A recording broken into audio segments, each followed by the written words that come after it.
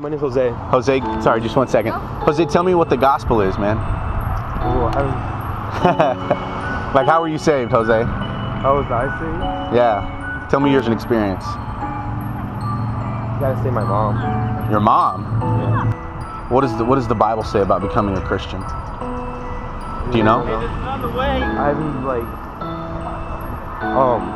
personally, I haven't been like an active Christian as myself as much as I would like to be. Okay. Are you a good person? I like to think I am. You like to think you are? Oh man, that's terrifying, bro. Yeah. You told me 5 minutes ago, I think I'm a good person. I like to think. And you like to think I'm a good person, and then you told me later that you're a lying, adulterous murderer. To serve justice, exactly. So now let's take that and let's juxtapose that up against God, right?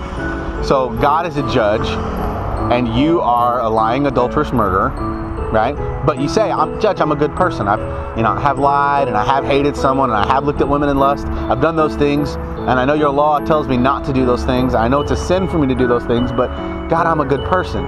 If God let you go to heaven based upon that, would he be a good judge or a bad judge? I really don't think so. He'd be a bad judge. Because a judge's responsibility is to uphold justice, bro. So look, he's about to slam the gavel down and send you to hell. Because that's what you deserve. That's what I deserve. That's what Troy deserves. That's what we deserve, right? But instead of doing that, Jesus Christ steps in and says, I'll take the entire punishment for him, for me, for her, for him. I'll take the punishment on my shoulders on the cross. I'll take the judgment that's deserved for him and me and her and him. Like how he served our sins when he got crucified. Exactly. You know that. Yeah. And he died on a cross, a thief's cross for us. When we think about the fact that the penalty that he paid was for a sin that I committed, and the sins that'll be committed in 2020, if Christ hadn't come back yet, and the sins that were committed in 1820. Those sins were paid for fully on the cross. All of God's wrath and judgment was poured out on the Son. And those that repent and believe on the gospel are saved. But if you reject the gospel, you're rejecting the work that Christ did on the cross. That means that the work that Christ did on the cross wasn't efficacious for you. It wasn't beneficial for you. So have you repented and turned and believed on the gospel? I always heard of it, but to tell you the truth, I really never thought anything of it. Okay.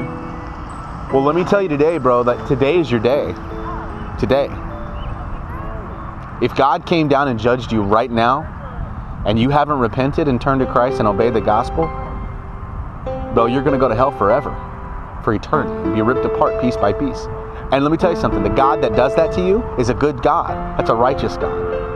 But he's also righteous enough to give you a go-between, a mediator, somebody that can step in and not allow you to go to hell forever. It's your choice. Like, you can repent and turn to Jesus. I mean, that's the whole thing about this whole message is all about Christ. And Jesus, there's one about Jesus Christ. So, I mean, we're here trying to save babies, for sure, man. That's a good thing to do. Let's save some babies, man. But, man, God loves you, and he loves you enough to send this crazy bearded white guy from Omaha, Nebraska to come and talk to you. And that bearded white guy from Aurora. So here's what I want you to do, man. We're not going to pray a prayer or anything. We're not going to hold hands. But I know you got a Bible at home, right?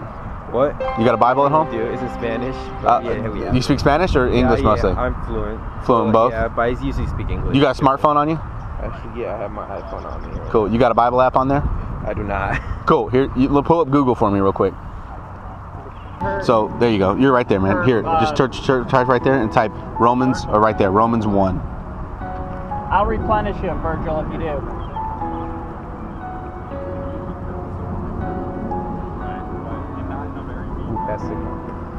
Yeah. So here's what I want you to do, bro. You got it going. Romans 1. I want you to start reading Romans 1, bro. And when you get home, or even when you're walking around, if you go to BibleGateway.com or any of the sermon audio, you can listen to it audibly, right? Start listening to Romans 1, because Romans 1 is Paul's letter to the church in Rome, and he's exhorting them to good action, and it's one of the things that I want you to do today. Can you do that, man? Yeah, I'll do it. Cool, bro. You've heard the gospel, man. I appreciate you talking with me, dude. You like that? Yeah, man. Thanks for stopping by. No problem. Let me give you one of these too, bro. It's got a cool website on the back there. All right, man. Thanks for stopping, bro. You too, man. Thank you.